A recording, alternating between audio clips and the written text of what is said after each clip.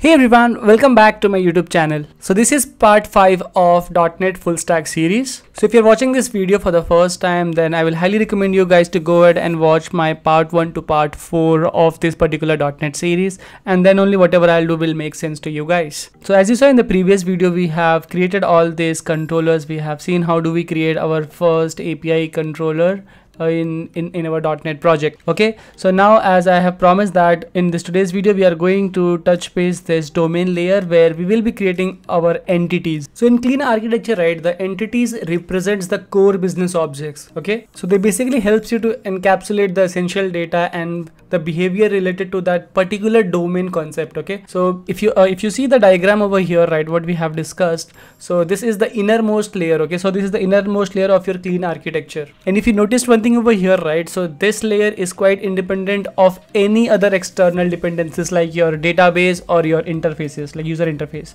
Okay, so that's what this entity is, what we are going to create inside this particular domain. Okay, and for us, right, what we are creating a blog application. So let's discuss about what are entities that we will be having here. So before that, let me just show you the table representation, like what are the relationship we will have. So this is the ERD diagram, right, for our blogging system. So what things we will have here. So the first thing, right, I want to keep things very much simple. So I'll start with this user table. So you have this user entity where it will have a ID, username, password, and email. Okay, and also you can see the data type as well, that ID will be of type int, and this is the primary key of our table, of the user table. Okay, so entities are nothing but the table what we will be creating it in the DB by using entity framework core. Okay, so this is what the first entity what we have. Okay, and if you see the second entity over here, right, we have this roles table which will have ID and name. That's it. Okay, and ID will be your integer type with a prime, and this will be the primary key which is unique. Okay, and what I have over here, right, if you see this, right, so I have a many to many relationship, right. So this is what I have created here. So now I have user roles which will have user ID as my this, which is coming from here, and I have the role ID which is coming from this particular table, and this is what how I will maintain my user role. Okay, so that I can have like 2-3 roles, right. For example, I have admin and user role. So what I will do, right, for example, my user ID is 1, so this table will have 2 records. For a user ID 1, I will have role as 1, and for user ID 1 again, I will have role as 2. And this is, don't worry guys, I will be showing you all whenever we will create the API, we will create the user, then we will also see the tables, like what are the changes in the table happens, and then this thing will make more sense. But just to tell you guys that this will have a many to many relationship, all right, with this particular table. All right, so now let's go over here and let's see what we have. The main thing, the blog, right. So the blog will have the ID, it will have title, content, it will have image as well, it will have the created and updated date, and then you will have a user ID associated with this one. Okay, which means that one user can create many blogs, right. So that's what you will be tracking, the user ID over here. So this is what the relationship what I have. If you see this arrow over here, this is one to many relationship. Okay, and not just that, right, if you created a blog, right, then people can do comments, right, in your blog. So for that we will have a comments entity over here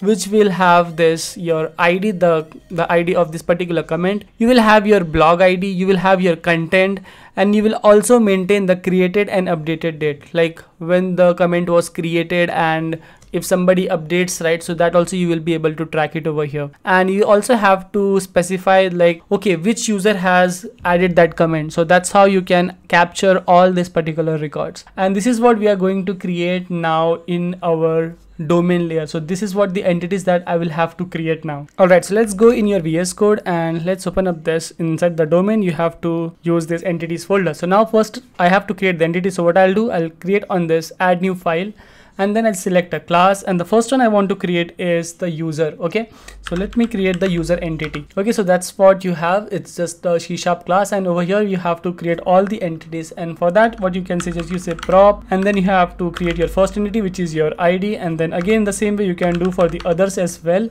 So you create props. Okay, this one is required, so you can also put that this is required.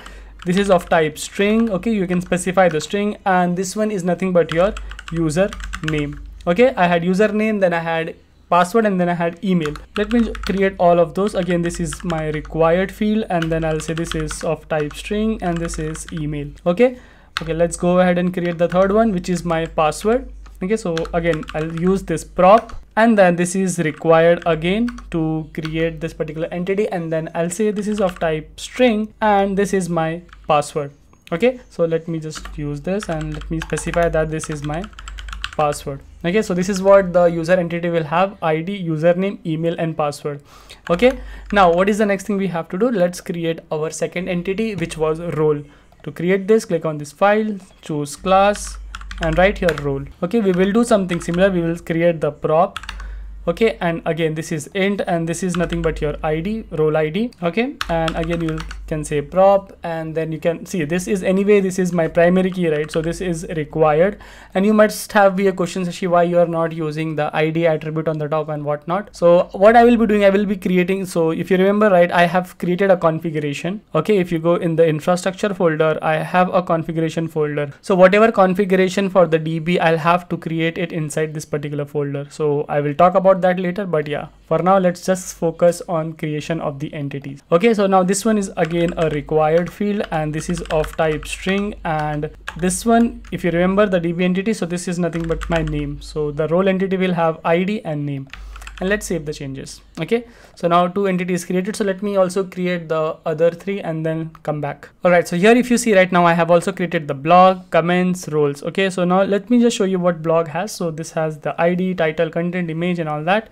Also for the comment, I have all this bare minimum created. Now if you ask me, right, Shashi, how do we configure the relationship? If you remember, right, we had few relationship over here. So we have this user, then we have this role, and then we have created this user role table kind of thing, right? So for that, right, let me just go ahead and create the one more entity, which is my user role. Okay, so let's go here and create the entity. Click here, choose a class, and I'll say user role. Okay, and hit enter. So now what this user role will have, right? So this guy will consist of 2 things. So let me create the property, which is int, and this is my user ID. Okay, and this user ID is of the user, so you have to specify the user as well. Okay, and after doing this, right, what will happen, right? This will create a relationship. After adding this, right, this will like establish a relationship between your user table. And same thing I have to do it for the role, because I have to establish the many-to-many relationship here. So what I'll do, right, I'll say this is my role ID, and this is coming from my role. Okay, so this is my role, and this is what I have to put it like this. Okay, so that's what I have did to establish this particular relationship, what you see in front of you. Okay, so once this is done, right, I have to also establish one more relationship with my blog and user. Okay, so what will happen here, right, a blog will have, so if you see, right, this is one-to-many relationship, like one user can have many blogs, right, like one user can write many blogs, right? So that's what you have to do. So over here, right, I have to get a user ID over here.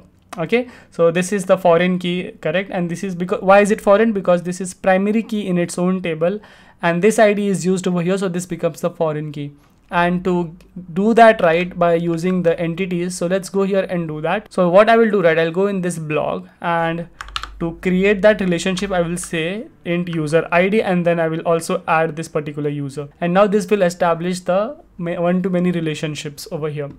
Okay, but one user can have many blogs, which means inside the blog, right, you also have to specify that now user can have many blogs. So this is what you will do. Okay, so this is for the roles, that's fine, and this is for the blogs. Okay, which means that one user can have many blogs, and then one user can have roles. Okay, over here the list of roles, what you see, because we have to establish the many-to-many relationship. Okay, now if you see the arrow over here, right, okay, so this roles is doing one-to-many with this table, and this user is doing one-to-many with this table.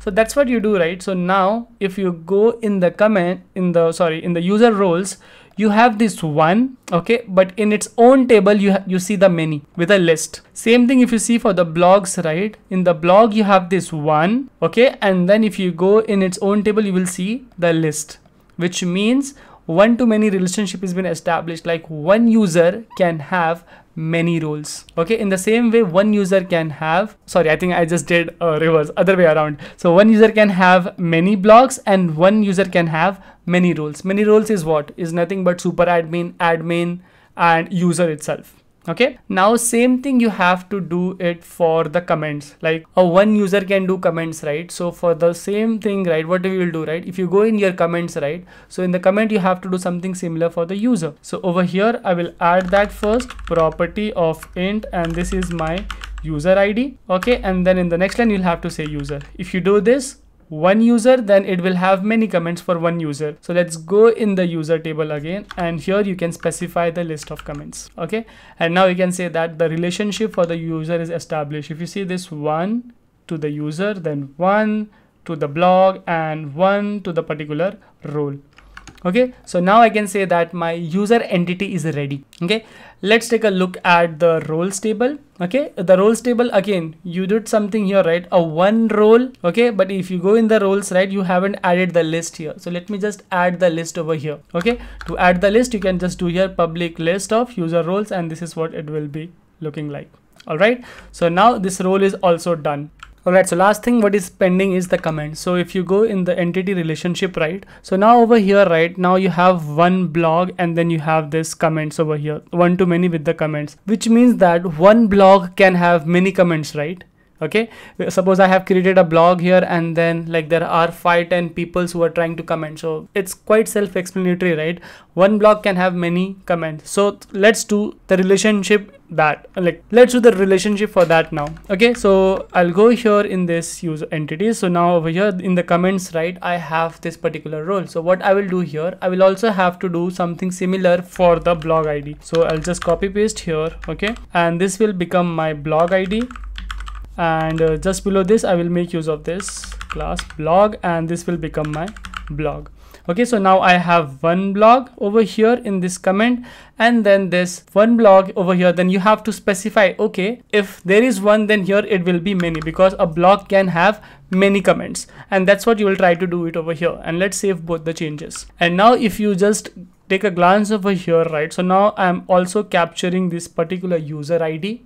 Okay, in this particular blog, like who has written the blog, and also just below I can see all the list of comments as well. And now if you see the comments entity over here, so now, okay, who has written the comment, so you are capturing the user ID, and for which blog you're trying to write the comment, you're also capturing the blog ID for the comment, the content of the comment, and what time the comment was created and what time it was updated. Okay, and now I can confidently say that we are done with creation of our entities. Okay, and now if you really want me if you want this particular code, right, so what I'm doing, right, this is already available here. If you go on this website, like buy me coffee, so I will be providing this link in the description anyway, so you can go here and you can pay this small amount. It will be a big help for me to come up with such content. So I will highly recommend, if you want the code and everything, so you can get it over here. Okay, so you can go ahead and download it from here, and then if you have any problem while configuring the project, then do let me know. I will be there to help you guys as well. Okay, so that's it from this today's video, where we have discussed about creating the entities for our blog project. So that's all for today, folks. So in the next video we will explore how this entity interacts with the other components of the clean architecture, such as the services and the repositories. Okay, but even before that, right, to create those repositories, we will have to identify like what kind of ORM we are going to use for this particular project. And most of you already know that if you are using .NET, then there is a quite famous ORM, which is Entity Framework Core. So we will be using Entity Framework in our next video, where I will help you to understand how we can configure EF Core for our clean architecture project. Okay, so if you have any questions, any doubt related to this thing, then you can let me know in the comment section. Until next time, see you guys and happy learning.